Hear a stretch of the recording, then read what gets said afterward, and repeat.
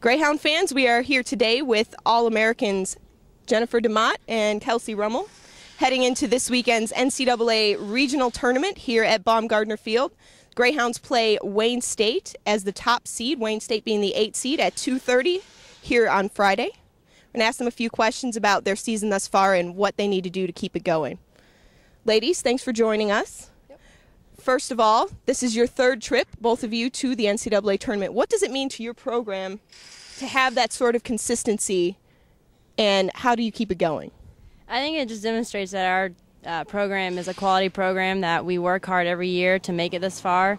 We're consistent. We've made it here consecutively for the past, what did you say, 3 or 5 years? 5 years now. So it just shows that we're here to play and that we are ready to start to win the regionals to move on further.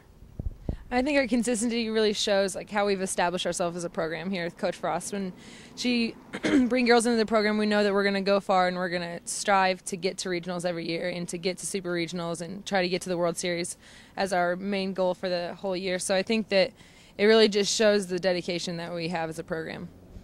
Terrific.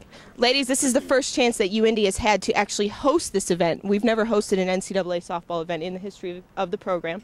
What does it mean to your team to be able to sleep in your own beds, to be able to be here on your own field? It's exciting. I mean, we get to play at home. We get to have our own fans to come cheer us on. We don't have to have, I know last year we had some unwelcoming fans last year at Saginaw Valley. It's just nice to have our home, our family can come here, our friends can come, and just the comfort of our own field.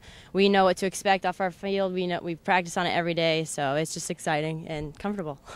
I would agree with Jen. It's just really exciting. I mean, this is a brand new field for us. The first year we've actually played on it, so it's just exciting to continue to play on it. We have a great complex, and with the dome, it's great to have that as a part of the regional complex, so it's nice.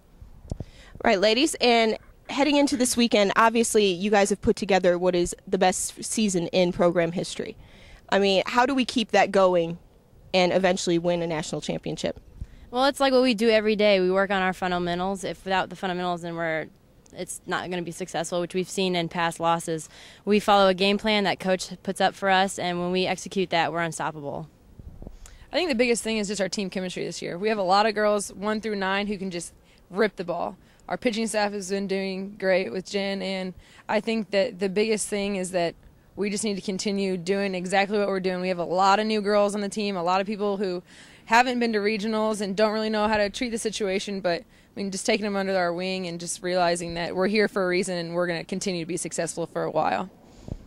Thank you, ladies. Again, the Greyhounds play at 2:30 on Friday against Wayne State. The regional runs Friday through Sunday. Hope to see you all out there.